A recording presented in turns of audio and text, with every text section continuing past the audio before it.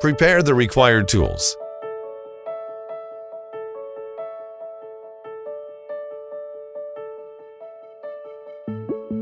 Power off the tablet.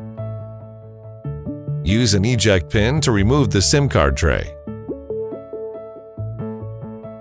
Place the tablet on the heating platform with the TP facing down. Heat the tablet at 65 degrees Celsius for 5 minutes. Fix the rear cover on the general fixture. Attach the vacuum cup to the TP. Pull up the TP to open a gap. Insert the opening pick in the gap and swipe it along the edges to cut the adhesive.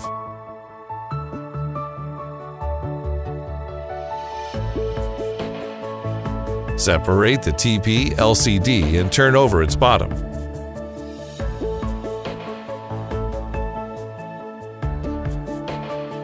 Remove the Mylar from the LCD FPC connector.